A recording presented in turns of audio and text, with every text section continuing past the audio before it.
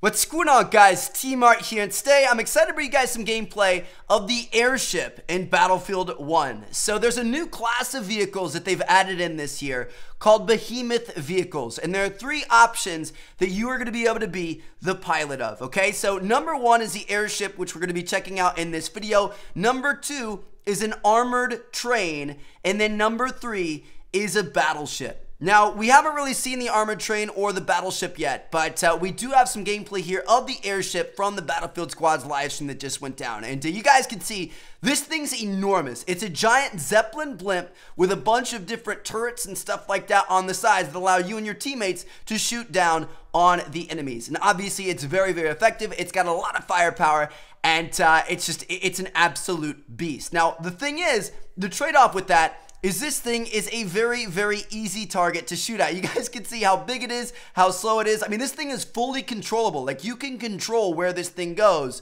but it's so slow that anybody on the battlefield is going to be able to shoot you and take you down. So you guys can see throughout this gameplay that, they will take it down, and it's going to end up falling to the ground, which is really, really cool. Little side note here, this guy spawned into the Zeppelin and then used that as kind of like a method to get down towards the ground. He jumped out, parachuted down to the ground, got in the objective, and killed an enemy, which I thought was really cool. But anyway, this is the little kind of like cutscene where they actually destroy this blimp.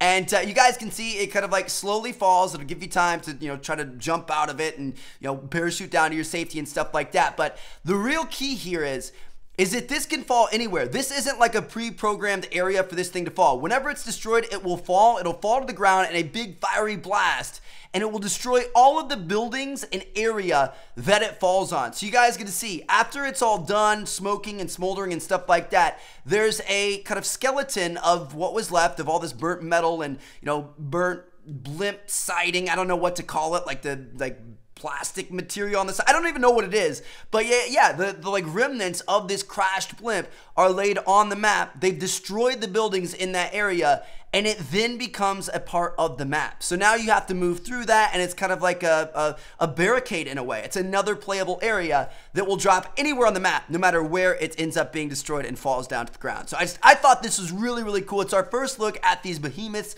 They've obviously kind of shown a lot of this blimp and teased a lot of this blimp in the trailers and advertisements up until this point. So this is our first look at it. I figure you guys want to see it. And, this isn't the only thing. There are also armored trains on other maps to be able to take control of the land, and on some maps, there are battleships, so you can control the sea. So you've got air with the giant airship, you've got land with the train, and you've got sea with the battleships. I think it's going to be really, really cool. Let me know what you guys think down in the comments. Thank you guys so much for watching. If you guys want to see some more multiplayer gameplay of Battlefield 1, make sure to check that out right here. And I'll catch you guys later. Peace out.